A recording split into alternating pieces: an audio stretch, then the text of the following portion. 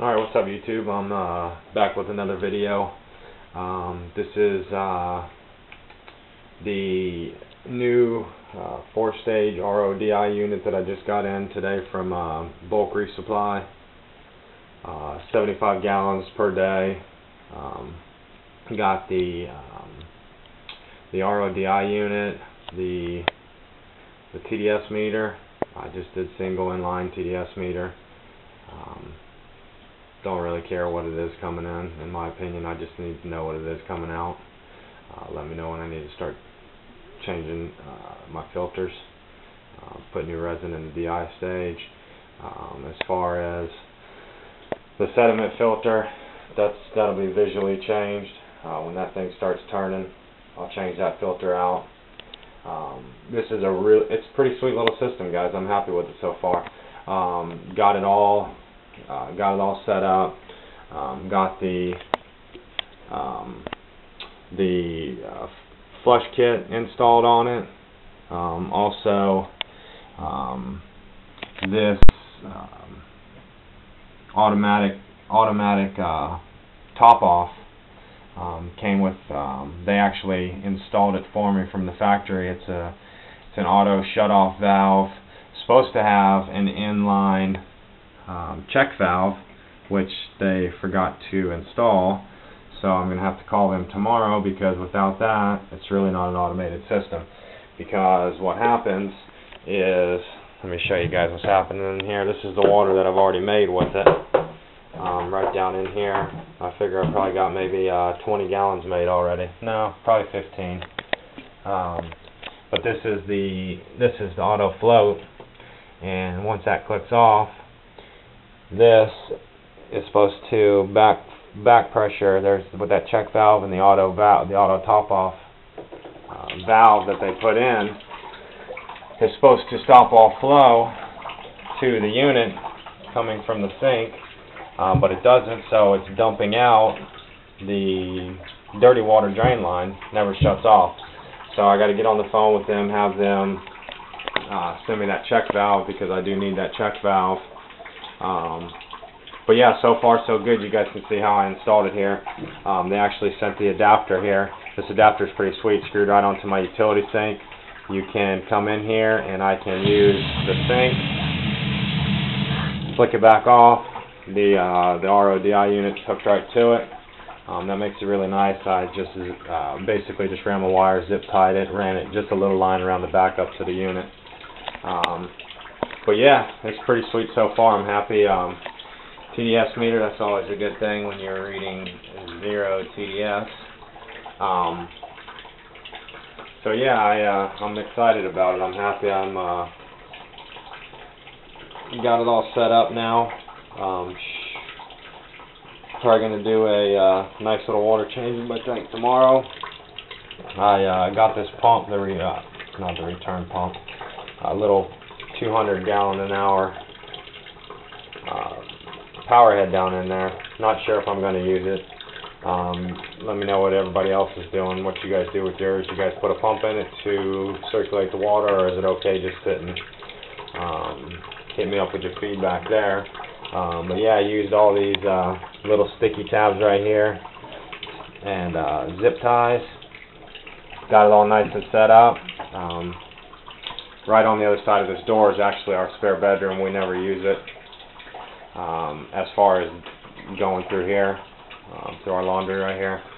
So I pretty much just close that off. But yeah, the unit is sweet. It's a nice unit. I paid, like I said, about $165 and some change with shipping. It is the 4-stage RODI unit. It's got the sediment carbon block, the Film Tech 75 gallon per day membrane, and the DI resin.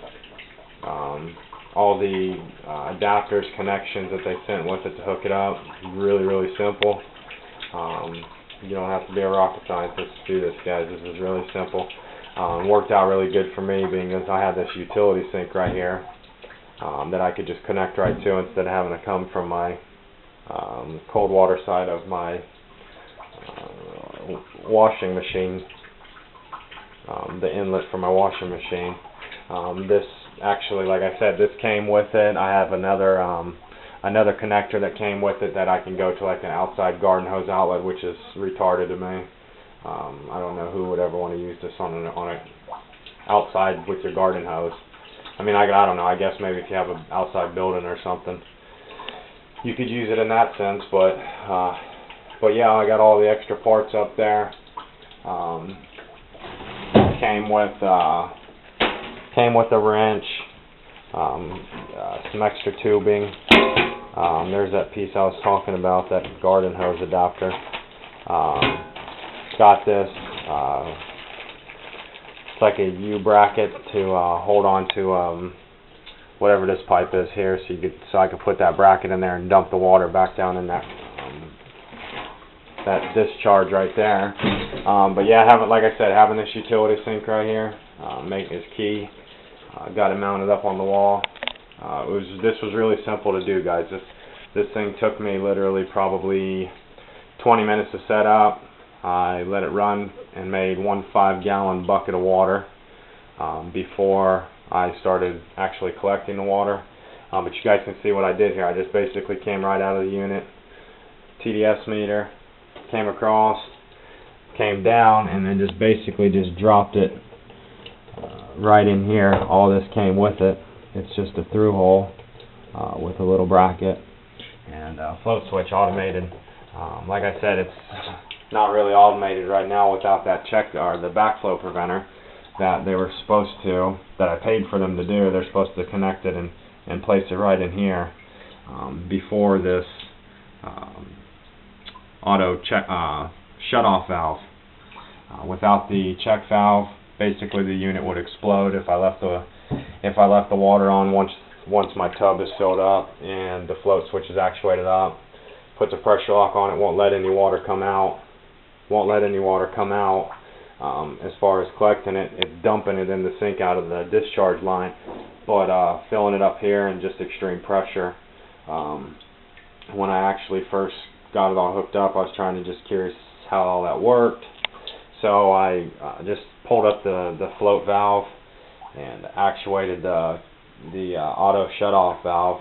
It shut it off. No more water's coming out over here, obviously. Watched the DI stage fill up completely with water, and the whole damn thing started shaking on the wall. The discharge line never shut off. See, that's one thing with the check valve. When they send me the check valve, I get that check valve in there, I won't ever have to turn this water off. Right now the water's on because I'm making water. Basically what's going to happen when I get this tub filled up until I get that check valve is I'm going to have to turn the water off at the sink. Once I get the check valve, that water will stay on constantly.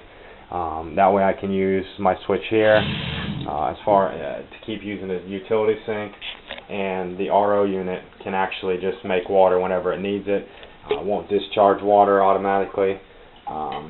Basically once I get that check valve hooked up, it will shut the complete system off, won't let any water in or out. So it should be pretty sweet. But just wanted to do a quick update here, guys, let you guys see what's happening, show you guys the new RO unit. Hopefully my skimmer, I know I was talking about it in the UV video that I just did. Hopefully the skimmer will be in Monday, Tuesday at the latest. I'm actually getting aggravated with my local fish store. I ordered it through. They were supposed to get it through a local retailer. They didn't have it. They had it on back order. So they went through another guy out of Tennessee, which apparently does all their shipping UPS ground. So just got to sit and wait for it. But yeah, just like I said, guys, just want to do a quick video, show you guys what's happening here. If you guys got any comments, questions, concerns, hit me up. If you guys like my videos, subscribe. Many more videos to come, guys, on this 72-gallon bow front build. Next thing will be coming out will be the full review on the Reef Octopus NWB110 protein skimmer, the new cone skimmer. It's a 2010 model. But yeah, guys, hit me up. See ya.